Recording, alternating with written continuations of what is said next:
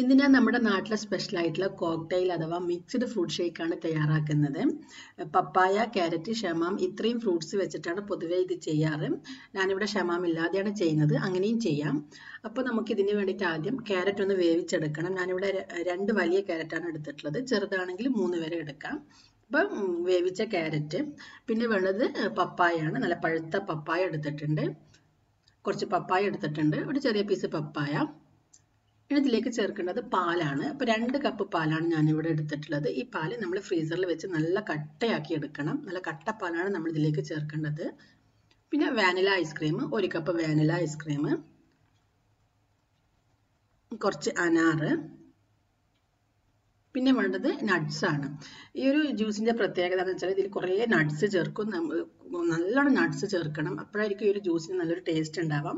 അപ്പോൾ ഞാനിവിടെ നട്ട്സ് ആയിട്ട് എടുത്തിട്ടുള്ളത് അണ്ടിപ്പരിപ്പ്, കുറച്ച് ബദാം, കുറച്ച് കറുപ്പ് മുന്തിരി, കുറച്ച് ട്യൂട്ടി ഫ്രൂട്ടി. ചില ഷോപ്പിൽ നിന്ന് കഴിക്കുമ്പം അതിൽ ട്യൂട്ടി ഫ്രൂട്ടി ഇട്ടിട്ട് കാണാറുണ്ട്. അപ്പോൾ നിങ്ങളടുത്ത് ഉണ്ടെങ്കിൽ ചേർക്കാം. ഇത്രയും നട്ട്സ് ആണ് നമ്മൾ എടുത്തിട്ടുള്ളത്. ഈ ഒരു ജ്യൂസിൽ നമ്മൾ കൂടുതലായിട്ട് അണ്ടിപ്പരിപ്പ് തന്നെയാണ് ചേർക്കാം. ഇനി നമുക്കിതൊരു മിക്സിയുടെ ജാറിൽ ഇട്ടിട്ട് അടിച്ചെടുക്കണം. ആദ്യം ഞാനിവിടെ വേവിച്ചെടുത്ത ക്യാരറ്റ് എടുത്തിട്ടുണ്ട്. ക്യാരറ്റ് നന്നായിട്ട് വേവിച്ചെടുക്കണം. വേവിച്ച് നന്നായിട്ടൊന്ന് തണിഞ്ഞതിന് ശേഷം നമുക്കിതിലേക്ക് ഇട്ട് കൊടുക്കാം.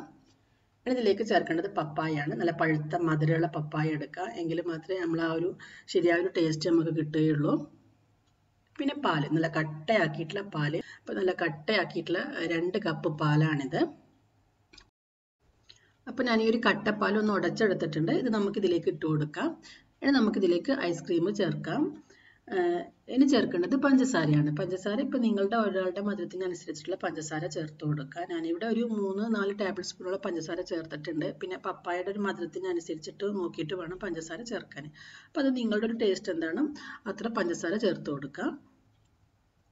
കുറച്ച് പഞ്ചസാര ഇട്ടിട്ടൊന്ന് അടിച്ച് നോക്കുക. എന്നിട്ട് മധുരം പോരാന്നുണ്ടെങ്കിൽ വീണ്ടും പഞ്ചസാര ചേർത്താൽ മതി.